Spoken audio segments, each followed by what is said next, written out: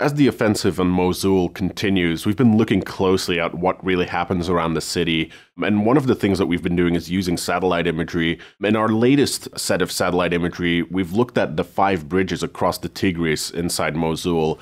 4 out of these 5 bridges have been recently struck by coalition strikes to basically limit the mobility of the Islamic State.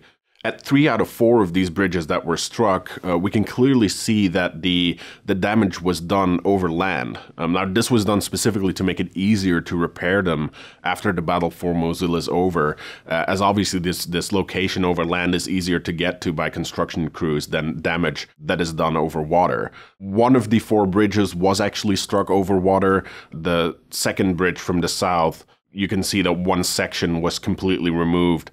Now, if we look at the other bridges, though, if we start with the northernmost bridge, you can see the damage is clearly done over land. One very interesting thing that we see in the imagery here is that the Islamic State actually seems to be trying to repair the bridge already. We can see in the imagery that mounds of soil have appeared near the gap that was struck in the bridge, and a vehicle that is potentially a bulldozer or earth-moving equipment.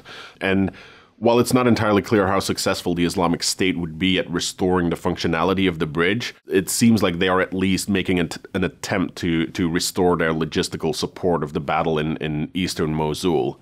If we go further down to the middle bridge, known as the Old Bridge in Mosul, this is the one bridge that was not struck. And this is actually a great picture that shows just how constraining the effect of these bombings is. And this is the situation that the Islamic State now has to deal with. They have to get through this immense traffic jam to move any type of equipment or personnel from West Mosul to East Mosul or the other way around. As the battle for Mosul continues, of course, we'll continue to look at what happens inside the city as well as around it, and we'll keep you guys posted.